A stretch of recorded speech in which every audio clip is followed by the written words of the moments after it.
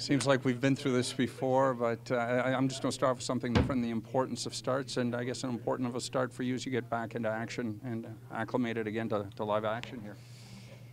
Yeah, I'm just, again, like you said, I've been through it before, so I'm just excited to be playing, excited to make a contribution, and played a couple good games in a row, a couple poor ones before that, so it's time that we find a little bit of consistency, and hopefully I can help add to that. Whether you miss 5 or a dozen, how long does it take to get your sea legs under you? How many shifts, or does it vary?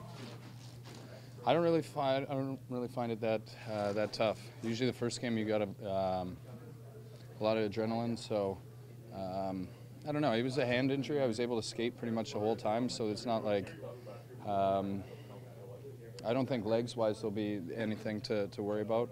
See, the first couple of times I go into the boards or test a hand, it'll be nice to get that out of the way, and then should be good. Lines look different than last time when you were in the lineup. Is that going to be a change? Is just kind of trying to find a fit with whoever you're playing with?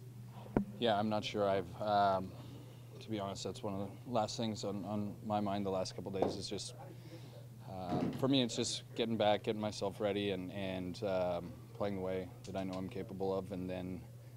The lines are ever changing. What we start with today might not be what we finish with. So again, I just got to worry about my game and get myself back to a point where I can help the team.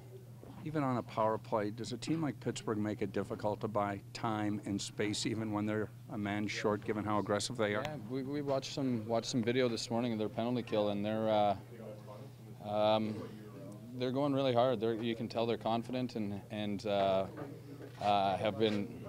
have had some success on their penalty kill, and we could see that on the video. So we talked about some things that we can do to hopefully get away from some of that pressure, and we want to just get a bunch of pucks to the net, and hopefully if we can outnumber them at the net, that'll lead to some opportunities for us, because they are being so aggressive on the outside.